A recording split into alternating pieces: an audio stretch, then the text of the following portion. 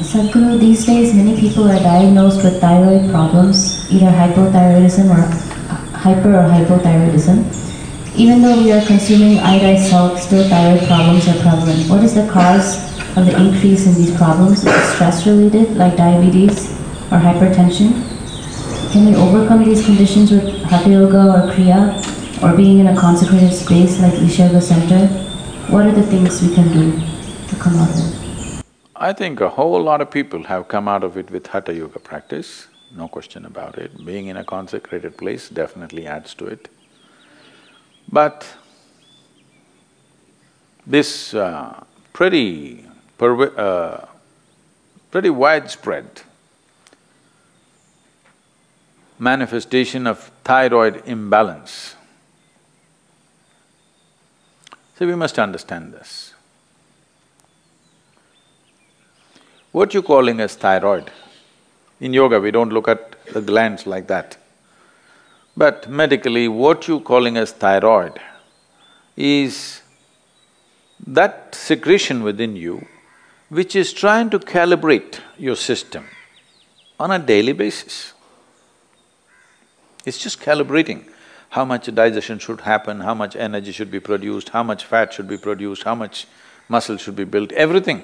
It's trying to calibrate your physical structure. Your physical structure is very closely related to your psychological structure. Today, there is substantial evidence to show you that if you sit here and think of the mountain, your glandular function will happen in a certain way. If you think about a tiger, it'll happen another way. You think about an ocean, it'll happen another way. You think of a man or a woman, it'll happen another way. Just a thought, nothing.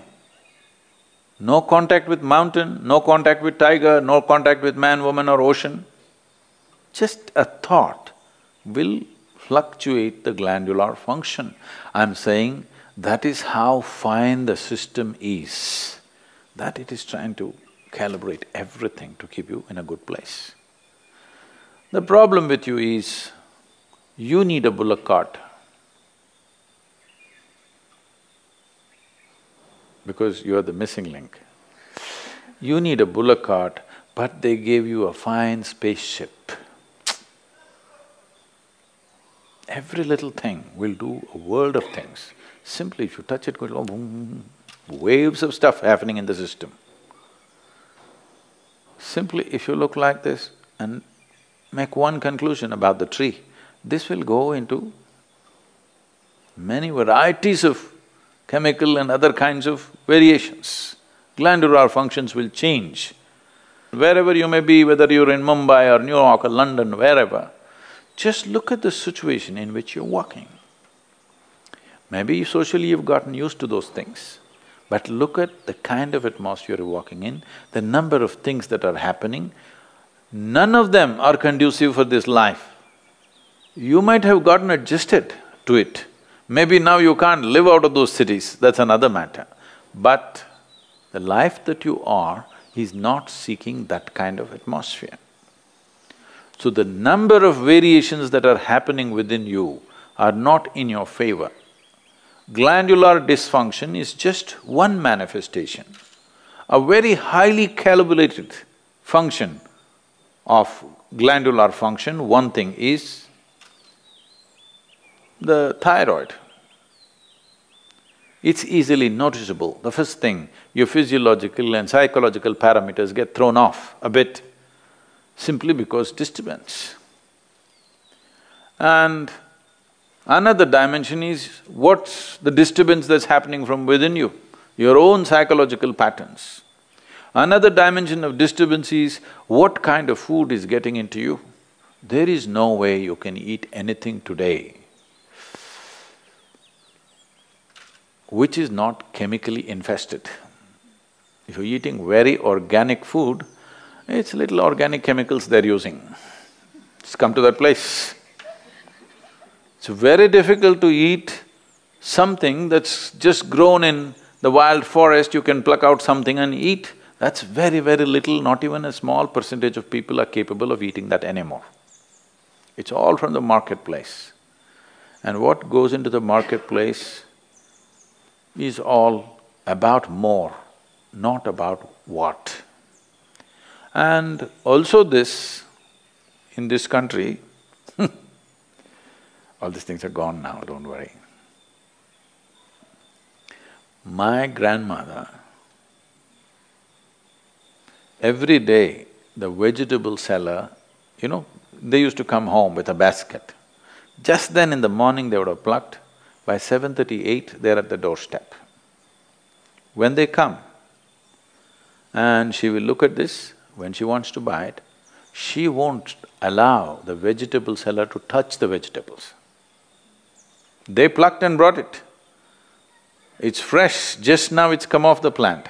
But if it has to go into the balance or if she has to choose 1, 2, 3, 4 like this, she won't let them touch it. You don't touch my vegetables.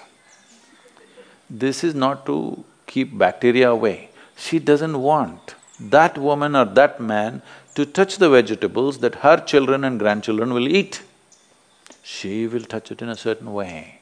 She will fondle it, she'll caress it, she'll look at it like this, and then she will cut it and make it. Don't think this is all funny. If all these things are missing in your life, you have to take pills to manage your glandular function, and there is no way by popping a pill you can get it into balance, you can suppress it. You cannot get it into proper balance, no way, because every day it's different, every moment it's different. This is calibration, a very active calibration that's happening. You kill it and just take a pill and somehow manage. You are a little dysfunctional machine.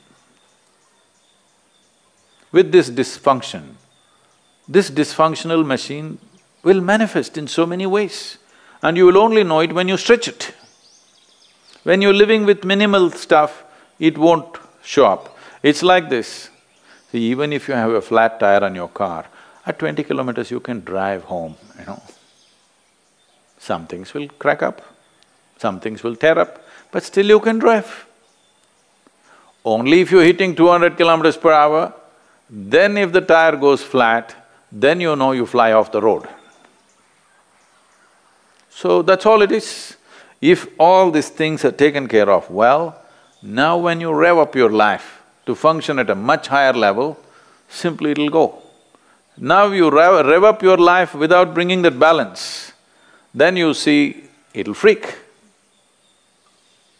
You will see this happening all around you every day. So, to invest that much into our lives, well, you can't leave your city and go and live in the jungle. You can't leave the atmospheres and go away. At least you must equip yourself so that those things don't have too much impact on you. It'll anyway have impact, but how much is the question? How much impact?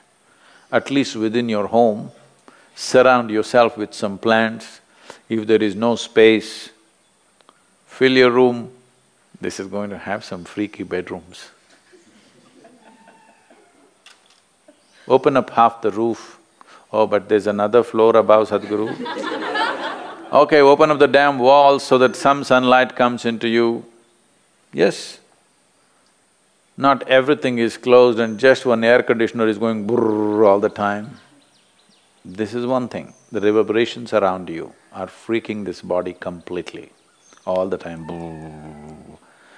Particularly when I'm outside the country, particularly in United States. Even in Europe it's a little better.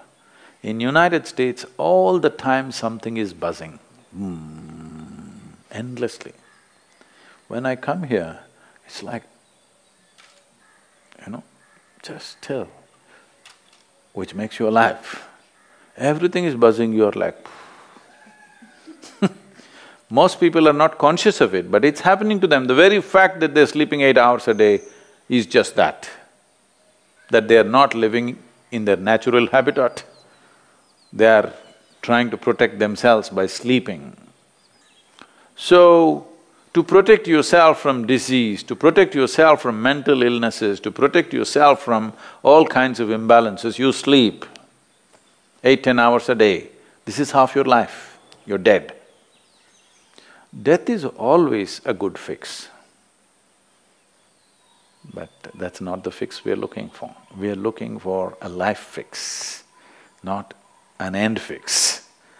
If you end something, it is fixed, isn't it? Fixed or no? Fixed, but not the way we want. We want to be here, alive and be fully fixed.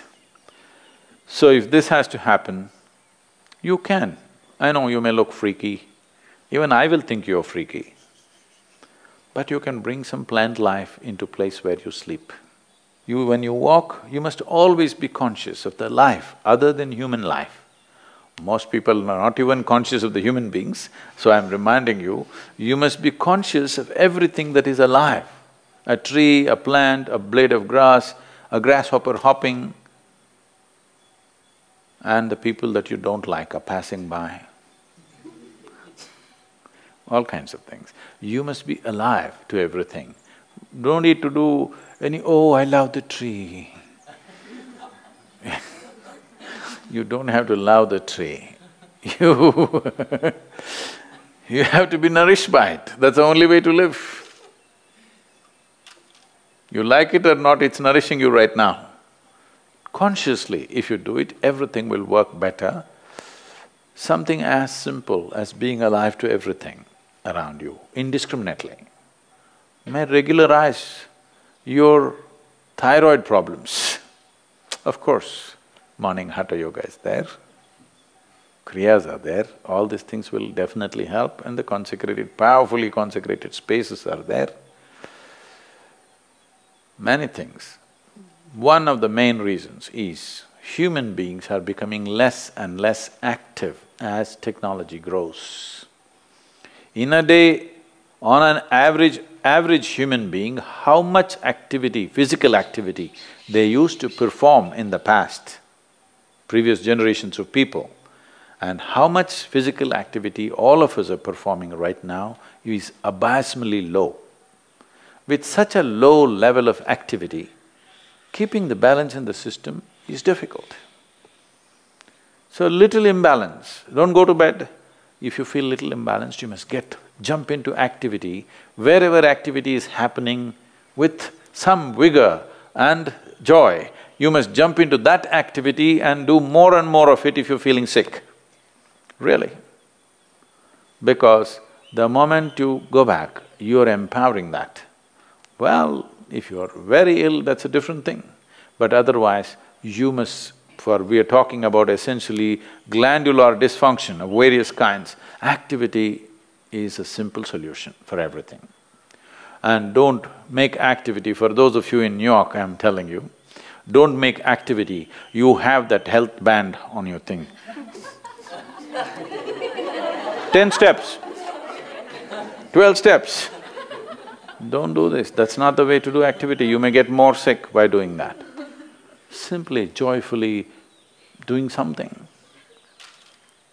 Being joyfully alive. Activity is, if you do not know how to sit here and be exuberantly alive, just go and play. Play a game, run around simply.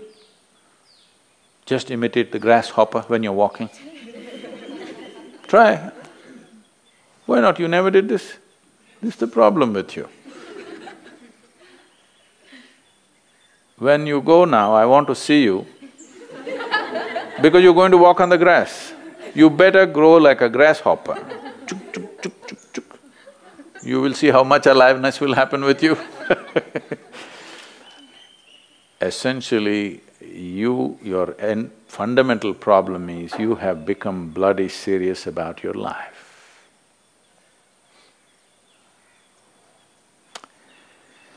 So, we have to again remind you, you will die anyway. Don't be so serious about it because it'll get over in no time. You must loosen the grip. Now if you loosen the grip, that last scene can be different. Otherwise, people see you, that's a great thing that happened to you. You loosen the grip. Now itself if you loosen the grip, you will see life will happen wonderfully well for you.